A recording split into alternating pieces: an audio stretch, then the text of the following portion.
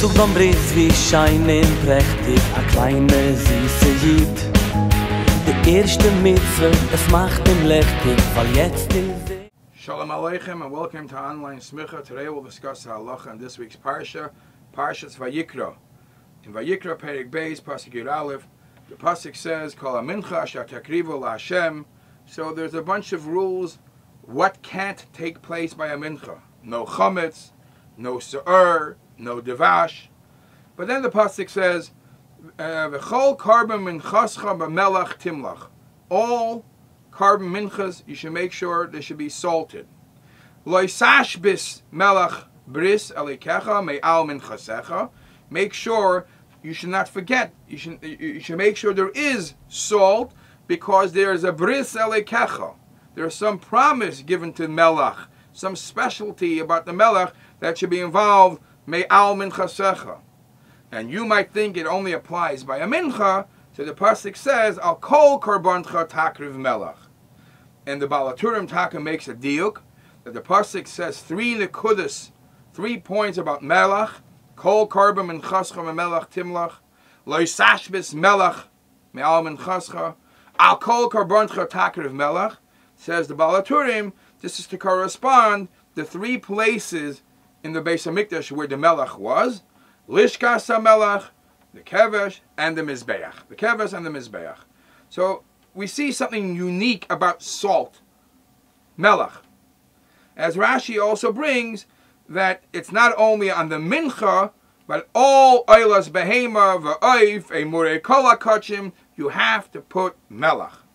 Says Rashi, bris krusa lemelach misheshes yimei bereshis. This is from the time of creation. There was a promise given to melach, likorev b'mizbeach b'melach, that the melach will be used on the mizbeach b'shas the karbanos, and mayim will be used b'chag. What is so unique about the mizbeach? So the das kein mibalates. What was so unique about the melach on the mizbeach? So the das kein mibalates says, because melach is something everlasting, something which preserves, davar hamiskayim, and it will cause, the mizbeach causes a kapara. He brings a beautiful mashal. He says a person does an aveira, Rahman al-Atlan, it's like becoming dirty, having a dirty garment. So when a person has a dirty garment, he doesn't care to get it a little more dirty. When a person's wearing a clean garment, the smallest speck of dust shows, and he's very careful in cleaning it off. So when a person knows that the kapara is an everlasting thing, he will not go ahead, and it cleans him, he will not go ahead, chas v'sholom, and do an aveira again. And that's symbolized by the concept of the melach. The Klei Yakar has a whole other long arichus, what's unique about melach, salt, and that's why a kol karbon takriv melach. I want to quote 2 halachas in the Alter Rebbe Shulchan Aruch, where this comes out la halacha. In Hilchas B'tzias Apas Simen Kuf Samach Zayin, sorry. The Alter Rebbe says, Lo yaschil levarech at she'yavoyel lefon of melach. You should not make the bracha on the pas, on the bread, until they have melach on the table, salt on the table. Oy lifton lelafes by prusa shel bracha. Or you have something that will give more taste to the bread, the prusa shel bracha. What's the reason? Kedei shetehena acheles betam. So the pas that you are eating should have a better taste. And what is it? What is that? Why is it so important, the taste of the food, of the pas? Mishum kavod habracha. It's more honorable for the bracha you're going to make. Va'afilu im yisacher adavar. And even because of the waiting for the salt, you're going to delay ache yaviu. Still, kavod habracha, that the bracha you're going to make on the pas will be more chayis. It will be over a better tasting piece of bread. It's fine. You could delay. You could wait for the melach to be brought. And not only that, if there's many people, you have to wait. Achavil, if they call echad va'echad, make sure that everybody whoever is being yotze with this bracha should have melach. However, says the Alter Rebbe, if it's a bread which is nekiya, or metuvel betavlin, or b'melach, it has a salty ingredient, ke'ein shalanu, or he intended, he wants to have pas chareva. He doesn't want it. For him, it's better not to have a good tasting bread. Ein sarich lahamtim. So the first thing you see, the concept of melach, is so the pas should be a better tasting, so it should be covered the bracha. But then the Alter Rebbe says, Mikol makom nagu laniach melach ala shulchan. It's customary either way to always have melach on the table. Lefisha shulchan doima lemizbeach. Because we believe Zah shulchan asher lefnei Hashem, that every table that Yidden eat over, it's corresponding, it's connected to the mizbeach. V'achila, and eating what's on the shulchan is like eating what's on the mizbeach, kekarbon. V'namar, and the pasuk says, what the pasuk that we mentioned before, Al kol karboncha takriv melach. And he goes on to say a phenomenal medrash. U'kashi Yisrael yoshvin al shulchan. And when Yidden are sitting around the table, umamtinim zel zeh ache yitul yedayim, and they're waiting for each other to wash their hands. V'hein b'lei mitzvahs, and there's no mitzvah reason why they're waiting, just wasting time. Hasatan mekatreg aleim. The Satan comes, Rachmana litzlan, says bad things. Ubris melach megin aleihem.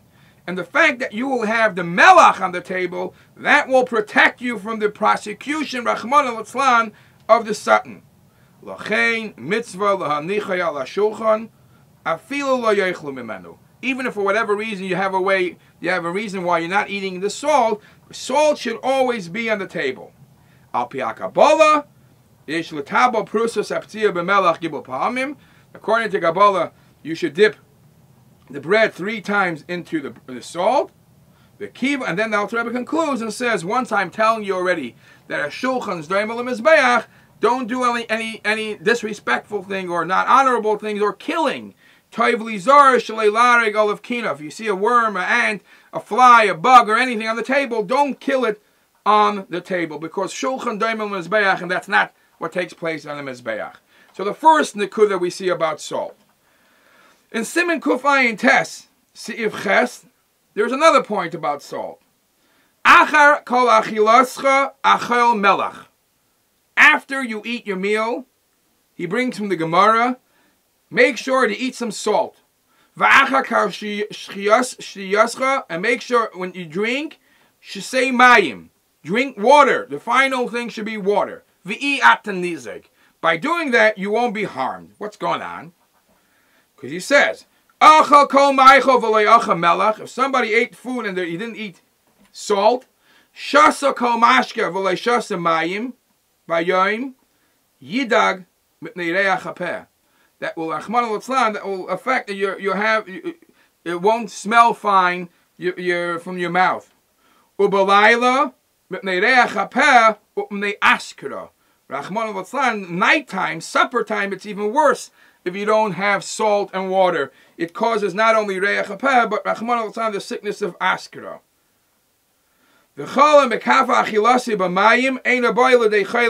Anybody who is careful to have water when he eats, he will be saved, Rachmana litzlan, from the sickness of chayla mi'ayim.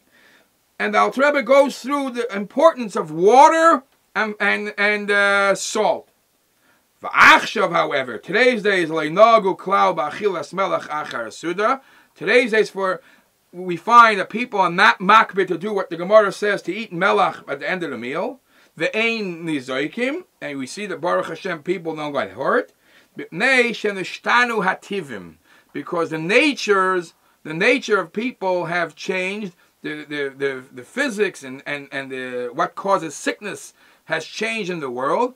And there's a wonderful sikha from the Rebbe where the Rebbe says, how does this rule shtim with the cloud, the Torah, he nitzches, and it's everlasting? And the Rebbe makes a difference between the halacha, or dvarim that are mishum sakana, that if the nishtana hativa, nishtana hateva, nishtana halacha, about, because the teva is ultimately different and there's no more sakana. Yeshikoyach, and please join us again next week.